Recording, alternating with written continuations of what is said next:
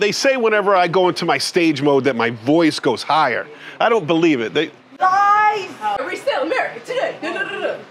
That's not higher, that's just excited. Oh, that's excitement? So what was that? You just kind of mellowed out towards the end of the day, or what?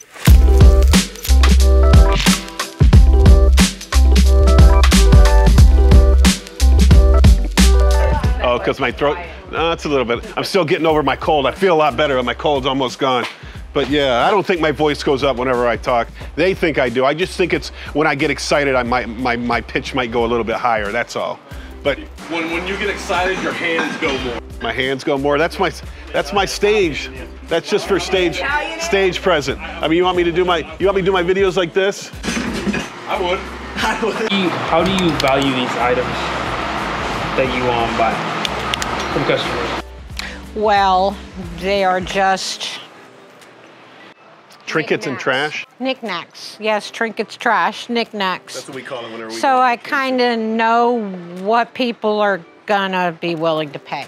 Because the whole thing that we do is get it in and get it out. When you buy off the public, you got to understand, you know, people typically, or I don't know, half the people that bring stuff in, they really need money. You know, they're bringing stuff. Gas money. They're bringing stuff in because they're desperate, or, you know, I mean, don't get me wrong. We got a lot of dealers that bring us in merchandise that might go to the pick and pay at the Salvation Army, or even people that pick in the trash or pick through donation bins. You know, but a lot of people need money, and occasionally you get people in here that that are maybe addicted to drugs or alcohol or having a tough life. You know, so you kind of. You know, it's always something to think about is your safety and your security while you're here. So if you're going to buy off the public, you really need to have, you know, you can't be abrasive with anybody you're buying from. You just have to be more matter of fact about it. You know, you have to show empathy to all these customers, because, you know, you also get people that try to take advantage of you or complain about every price that you give them. I mean, Diana's had some people like that, right? Yeah, quite a few. They get mad at you, you know, but, you know, our thing is you offer cash, you offer store credit. If it's something $100 or more, you offer consignment. I'll talk a lot about consignment with a customer because if they're interested, you know that they just want to get the item out of their home and they're willing to wait for the money. But we have a lot of people, man, I'll give you $10 for that, or I'll give you $15 store credit, and they get mad. They expect that their valuables are valuable, and they are to them, but they aren't to us, and probably not like this. This is not valuable. I'm just using this as an example, but let's say that this was $100 in a store, right? So somebody goes and pays $100 for this on a Friday, right? And then brings it to us on a Monday. So if it's $100 in the store, we're gonna sell it here for $50. So so this being a B item, it's not an A item, it's probably actually a C item. You know, if we're gonna sell it for $50, we offer them 3 options: 30% cash, 50% store credit, or 60% on consignment. So they would get $15 cash for this if they want cash. So some people in their head, they're saying, I just paid $100 for it, and you're trying to buy it off me for $15, and they think that's unfair. But if you look at, you know, whenever you add in that we have to make money, and there's a lot of times we have to tell people, you know, we have to make money on this stuff. We just can't buy stuff for what it's worth, right? If you buy stuff for what it's worth, you can't sell it for any more than that. You have to buy it at a discount in order to make money on it, you know? So if it's an A item, we'll pay upwards of 50% for it. But a B item, we're only paying 30% of what the item's worth. So you just have to learn to deal with the people that get upset with that kind of stuff. And normally, if you speak rationally to them and explain, how we have to make money, how we do things, they normally come around and understand. You will get customers that think, they got an iPad and it's worth, new it's $400, so they want to get $350 out of it. You're like, wait a minute, there's no money in it for us. You're crazy. I want to buy the iPad, but especially Apple fanatics, they always want big bucks out of their stuff. But you just got to learn that there's always people to deal with. It's probably safe to not buy alone. You probably should have other people around you, just in case something does go south. I've been doing this for 20 years, and I'm going to say you know, there's very rarely that I ever had like a physical confrontation with anybody. You know, I've had to throw some people out, and some people threatened to kick my ass a few times, but you know, that just comes with the territory. I've had that here. Yeah, Diana's had that here. Yeah. So depending on the kind of area that you live in, some towns you go into pawn shops, everything's behind, you know, bulletproof glass. You can't even get to the people, right? You know, so just be careful of that whenever you're buying. And also, you know, let's address stolen merchandise, which I am shocked because, so in New York, I was like the only guy in town for a long time. So I would all the time have the police in our store taking merchandise from me because it was stolen, which is just part of this business. Now, we've been open almost 18 months here, and I don't think we've had anything. We've never had a police officer in here asking about stolen merchandise, which is ironic. We had the one wig incident, but the police didn't come for that. Yeah, so when a police officer, come on, Tammy, you can come by. You'll be famous for a little while. Oh, now get her.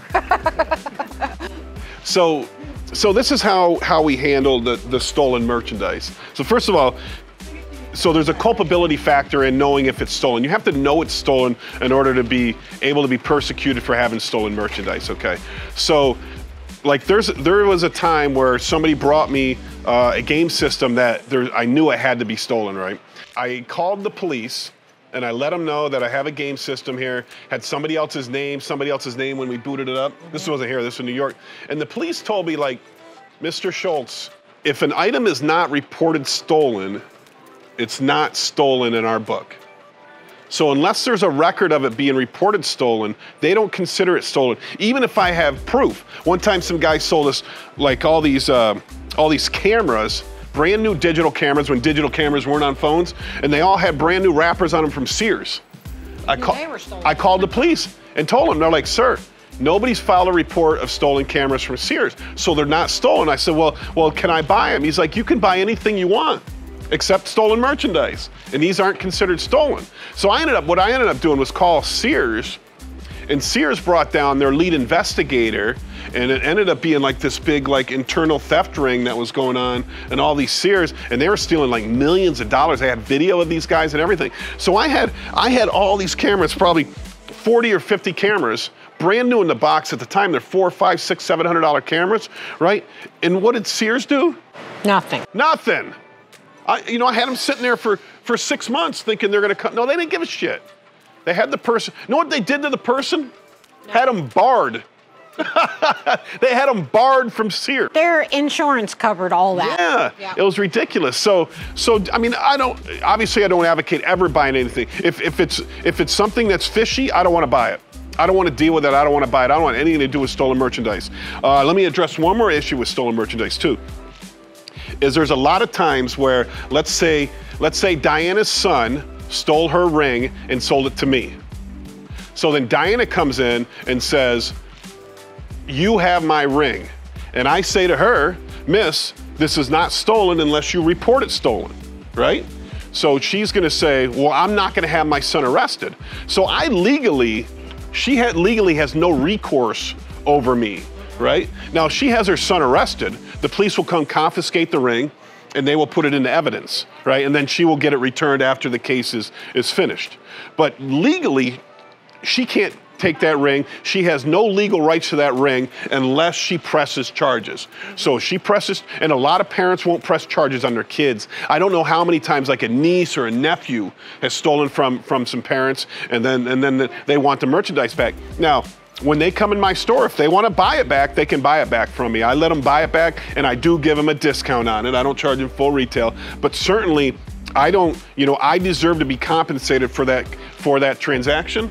I deserve to be compensated for that transaction, but I would rather have them call the police and have the person arrested, because then justice is served and maybe that person won't do it again. So many parents don't press charges on kids, on grandkids, on nieces, nephews, on neighbors' kids, because they don't want to get the police and they don't want to ruin their lives. But in actuality, you're probably perpetuating the situation with these kids. But I get it. I got kids. I wouldn't want to call the cops on my kids. I would just drag them home and beat their ass or something. But You know, so be careful of stolen merchandise. But if you're in this business, it's gonna happen. It's gonna sometime rear its ugly head. So be prepared and be ready for it.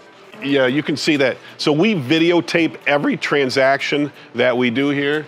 Don't we have 2 cameras? Oh, we have another one right over there. That one goes. Yeah, so we videotape every transaction that we do. Anything that we buy off the public, we videotape. We take everybody's license, and like I said before, we use our point of sale system. It's called Consign Pro, and we can every customer that comes in gets a customer number. We get their license, we put in their license, their phone number, their address, and it keeps track of all their inventory. So when a customer sells us something, we put their customer number on the ticket, on the price tag, and so we always know who sold us every item in the store. We can also print off the historical data of that one customer. So, and it doesn't expire, it doesn't go away. So I can, if Diana was selling to me for years, or actually if Alex, come here Alex. Here, show Alex. Alex doesn't want to be on camera. So if Alex was selling to me for years, I can print off last 5 years of merchandise that Alex sold to us. So what happens, let's say that you do get something that is stolen, the police will come in. You're gonna give them their driver's license number. You're gonna print off their contract, which has all that information on it. Then you can print off all the items you ever bought from them, how much you paid for them, the inventory numbers, and then it shows if it's sold or still in the inventory of the store. So and then we give them the videotape of the last time the person was in selling us stuff. So pretty much we wrap the case up for the police officers. We have all the evidence for them if they do find some stolen merchandise here. And whenever you do that for the police, you know, they're a lot more great. I mean, you haven't had to deal with it yet, but they're a lot more grateful that you helped them out in that way, and they don't really give you a problem when they have to come in to see you. Now, when they come in to see you, if you just want to be standoff and don't want to talk to them and, you know, tell them to talk to your lawyer or something, then they're going to give you a hard time and they're always going to be on your ass. And that's not what you want in the business of buying and selling, because you always have to buy, you know, and God forbid they try to impose some rules, or, you know, we're a liquidation store, a resale shop. So we don't have the same rules as a pawn shop. A pawn shop lends money out with interest. All right, so they have a banking license in most states. All right, so we don't need a banking license because all we do is buy off the public. We're the same as a Play It Again Sports, or Once Upon a Child, you know, any store, any place that just buys for cash, you know, outright. So, I mean, we do take all the documentations, we videotape it, licenses, you know, so if anytime we do have something stolen, you know, we have everything ready for the police if they want to prosecute. I mean, I think I lost $400,000 in a few hours in my crypto investments. I mean, the good thing is that, what's that? She said I didn't lose money because I'm still up, I'm still in profit. Even with that big of a loss, I'm still in profit. So she's right, I didn't lose the money, but it did go down that much, and it hurt, Imagine losing $400,000 in a couple hours. But, you know, like I said, I believe in the revolution. I believe the future is digitized. I believe that money will go away just like CDs and DVDs and, you know, music, all that kind of stuff has gone away. Everything's going to be digitized, you know. So no matter what happens in the short term in the crypto market, I'm in it for the longer term. I'm in it for the long term. So the truth is, you know, I have so many Bitcoin and so many Ethereum. I didn't lose any Bitcoin or Ethereum. The value versus the US dollar went down, but I didn't lose any Bitcoin or Ethereum. And you know what I did today? You know what I did when it dipped? I bought more. I bought a lot more. So we'll see, and I'll let you know. I'll give you an update on my crypto situation here soon.